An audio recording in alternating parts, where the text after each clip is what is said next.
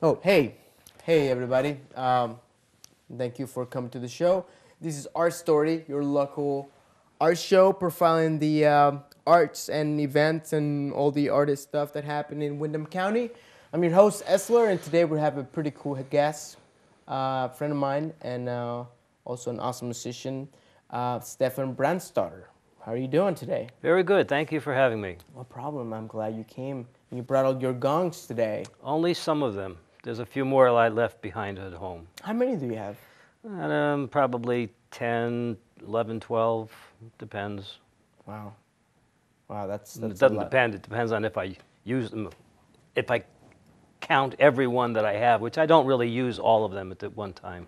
But these are the ones that you use. Yeah, this is kind of the core of what I use. And then when I am gonging and doing a session, I also oftentimes will bring a frame drum or a Native American tom-tom, conch shell. Mm-hmm. I have other chimes that I also use. I have a larger set. Yeah, very cool. Before we go on, I would like to have a thing to say to people about the art community here in Brattleboro. I want to give congratulations to the 5 people that won these awards. Erica Ho received the Governor's Awards in Excellence in the Arts. Elsie Smith and Serenity Smith Fortune won that from the New England NECA, there we go. From NECA, they won the medal for Outstanding Achievement in Arts. Robert McBride from Bellows Falls is going to get the award for the arts advocacy.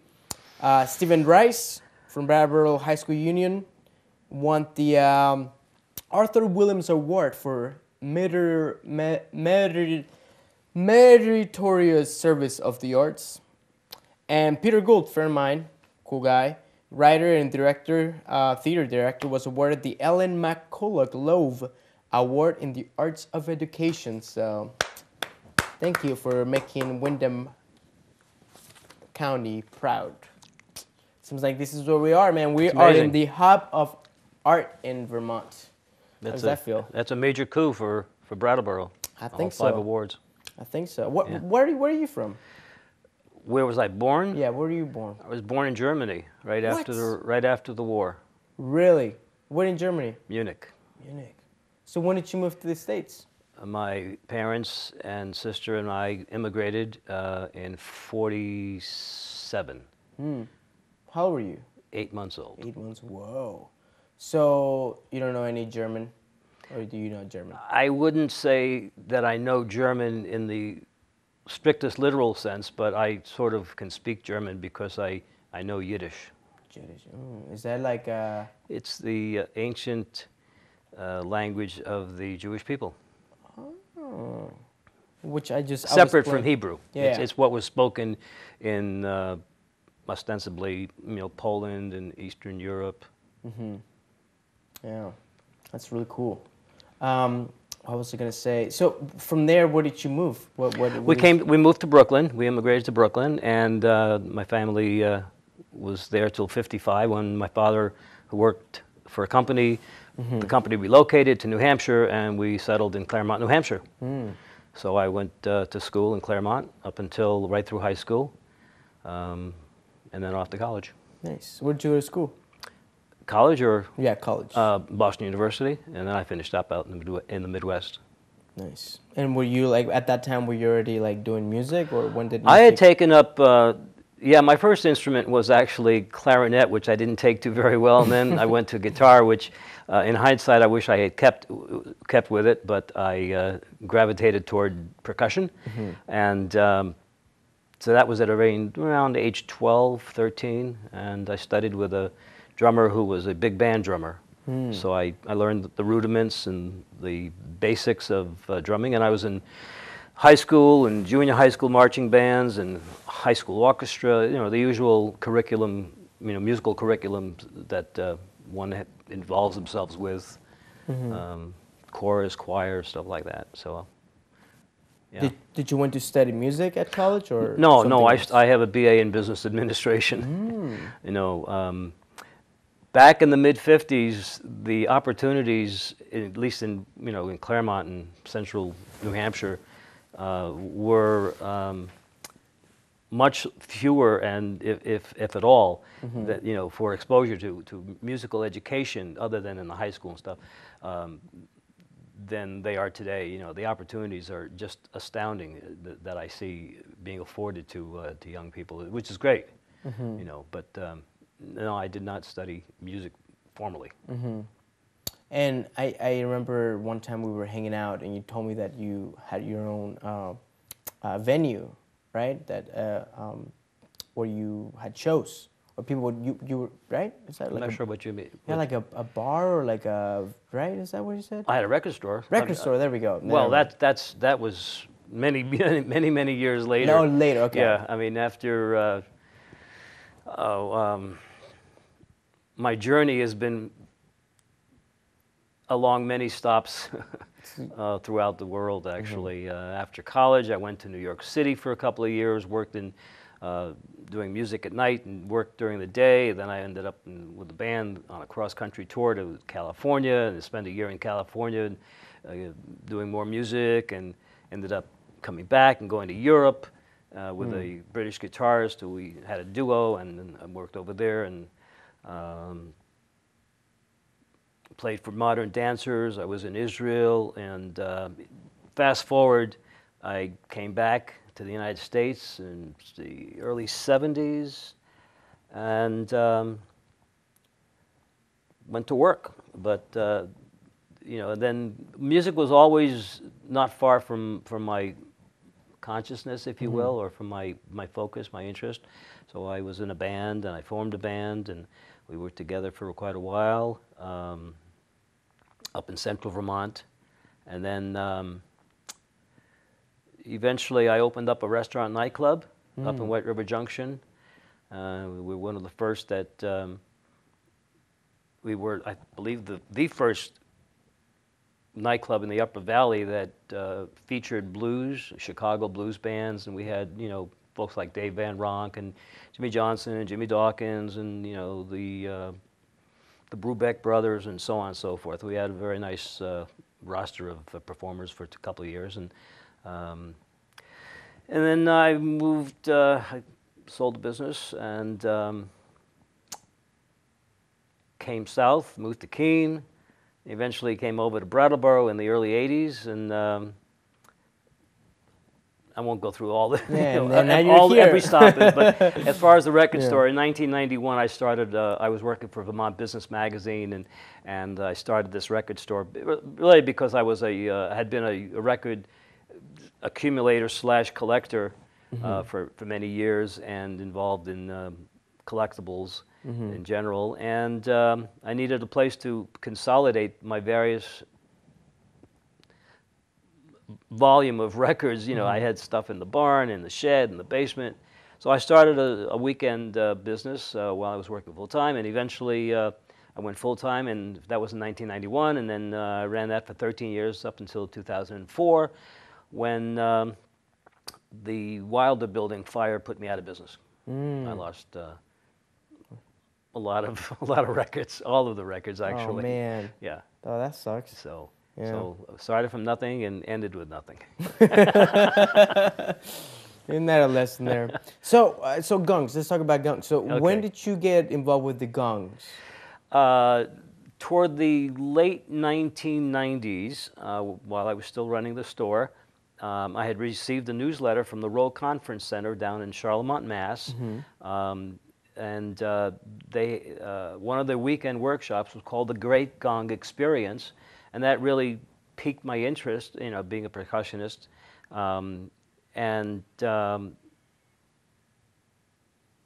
It was facilitated by Don Conroe, who is still alive and known as the Grand Gong Master. He was the co-founder of Gong Yoga. He's a Kundalini master originally from California. And this is the gong that this is my very first gong that I own. My father. How it sounds?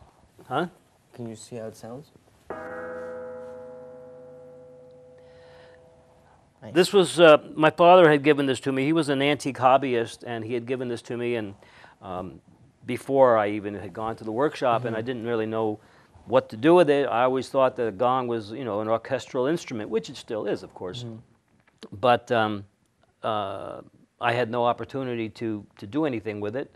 And then when this workshop came along, I took my gong with me, and it just opened my eyes, and to say the least, my chakras as well, to what the power and the mystery and the magic of the gong, and its immense capabilities for healing, actually, you know. And so I came away from that weekend with a newfound understanding and respect and reverence for the instrument, and I just started to enthusiastically, you know, want to share it with friends and friends of friends, and I've just been carrying on since then. You know, I'm pretty much, I am, you know, if you will, self-taught.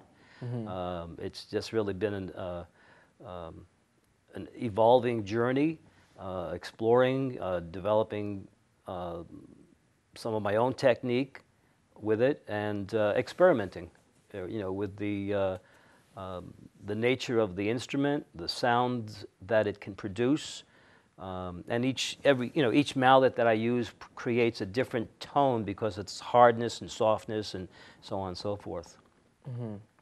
So, are all these gongs from different parts of the world, or? They are. This one down here is a Chinese wind gong, and the two atop with what is commonly referred to as with nipple gongs, excuse me, they are more than likely from Indonesia, because that's typical of the gongs that you'll find in Indonesia and Bali, very similar to the gamelan orchestras that you'll find down in that part of the world. The one on the right there is probably Chinese. I've picked my gongs up.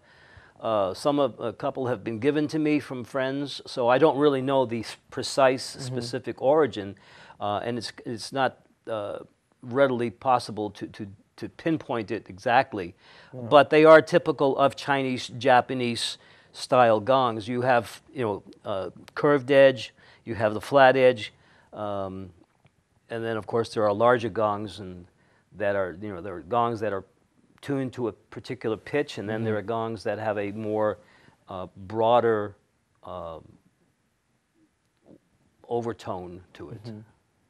Now, so lately you've been doing more and more, I guess, sessions with people, or how do you do? Well, yeah, like I said earlier, that for me it's just been an ongoing journey. Word got around back when I was first starting that I was doing gongs. I was invited to twice. I was invited to open the ceremonies for the local AIDS chapter, their annual AIDS Awareness Day. I was invited to do a gonging, quote unquote, at the Memorial Park garden. That's there for folks who have passed away from, you know, cancer.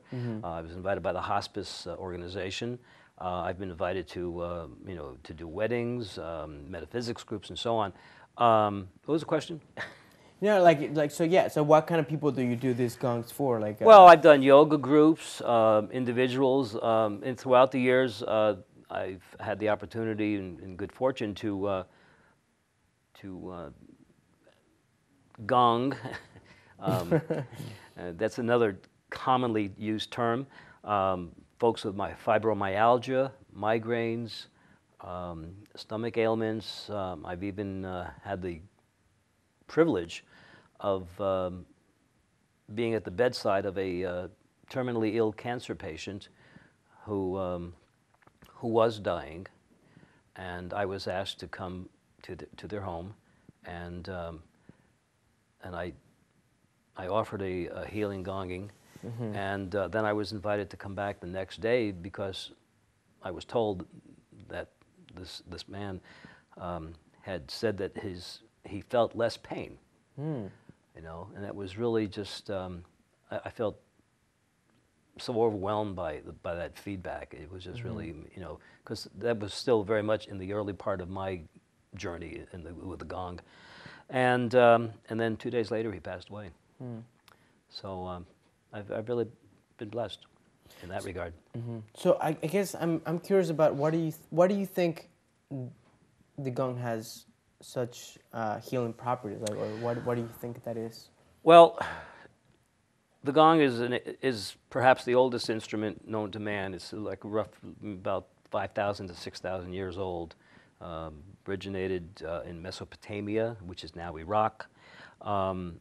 And you know, throughout its history, it's always been used in, you know, for healing purposes, devotionals, sacred rituals. But to answer your question, it embodies the sound of Om.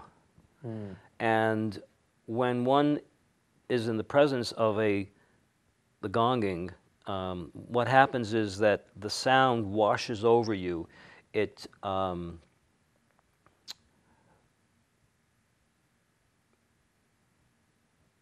works on your cellular system, on all your cells, both mind, body, and it entrains all parts of your body so that they begin to vibrate sympathetically and in harmony with each other, with themselves. And so it creates a balance. You know, it enables a balancing of your entire being, giving you a state of wellness, a state of tranquility, peace, reduces stress. So I hope I've answered your question. Yeah. I like that of like the core, like the cellular level, you know, changing the vibration, because that's pretty much all it is, right? Like, well, it's vibrations, but it's with the overtones, and it creates a wave of sound, which is why, you know, it's referred to as a gong bath, because you're immersed, literally immersed in the sound of the vibrations of the gong. You're just awash with it. It's almost like you're floating in the ocean, you know, just surrounded with waves. Oh man, I want to do this. Can I do this? Sure. Can you do that right now? Sure, I'd be happy to. Cool. Well, before we go, Okay. where can people find you? Like where? Well, right now, 2 nights ago, I had an open house orientation at the Helix Yoga Studio up on the South Main Street, 452 South Main Street, with Emily Wiadro, who owns the studio. And if I may just take a sidebar, once a month she does restorative yoga, and I create a soundscape for the folks that attend. That's on the 3rd Sunday of every month. So 2 nights ago, I had an open house for people to come and get a sense of, at no charge, to get a sense of what gonging is about, what a gong bath is, you know, involves. There was no water. You know, you don't take your clothes off. There are, you know, I don't. It's a hands off. There's no hands-on activity going on, and 8 people showed up.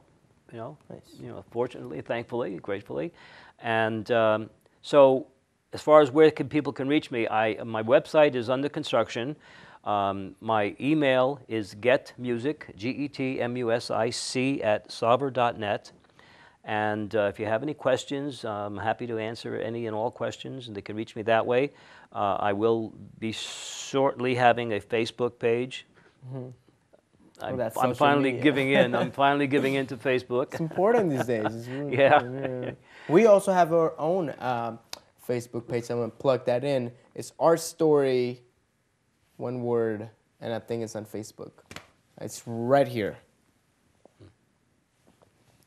Just right there. Anyways, let's go to the streets. I have this report that I haven't really put so much thought into it. So let's go to this report and let's get back. Sounds good. So let's.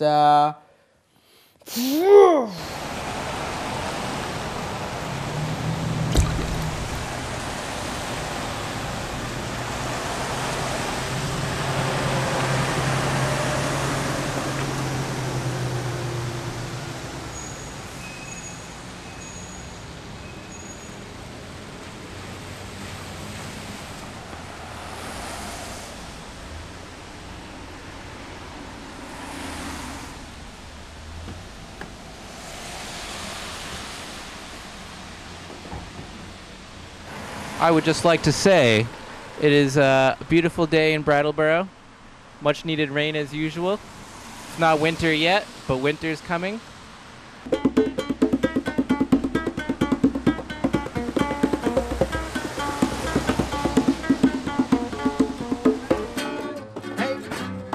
Hay que bailar a veces.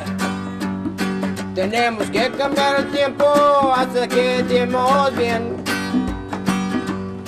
No me gusta que la gente piense que todo va a estar bien.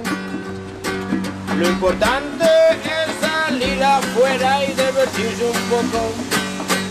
Cuando los días empiezan muy nublados. ¿Y qué vas a hacer? ¿Qué vas a hacer cuando la máquina esté enfrente de ti?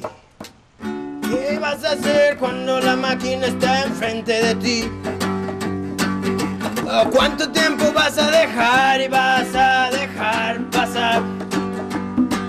Solo hay algún momento y a veces tienes que sentir cuando la luna se va de ti.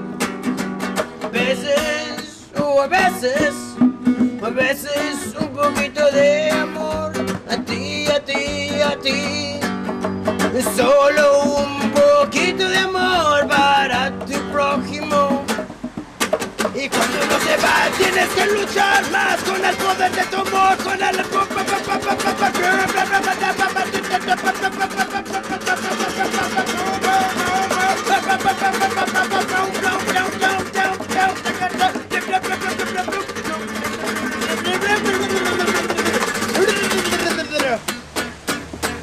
Bam!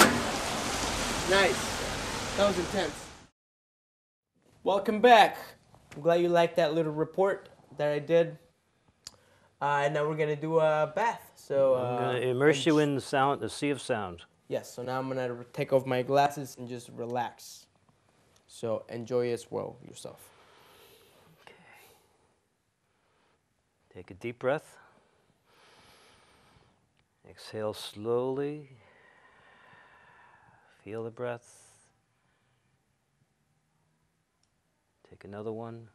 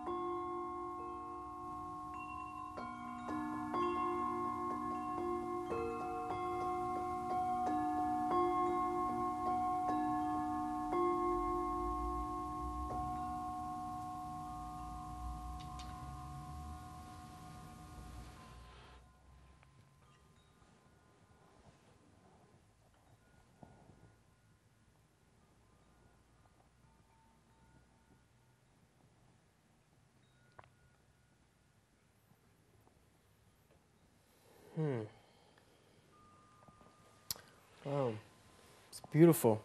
I feel very relaxed right now. Relaxed and thank you. Thank you so much. You're welcome. So, yeah, I think everybody should get some of that. Please contact Stephan so you can maybe get some of this. And do you have, yeah, you have your information. Thank you so much, Stephan. You're welcome. I just want to add that hopefully in the next couple of weeks we'll start having our first session at the Helix Studio. Look for announcements in the newspaper, and hope everyone will come, and look forward to seeing you all. Yes. Well, thank you so much. You're welcome. And this Thank you. was ArtStory.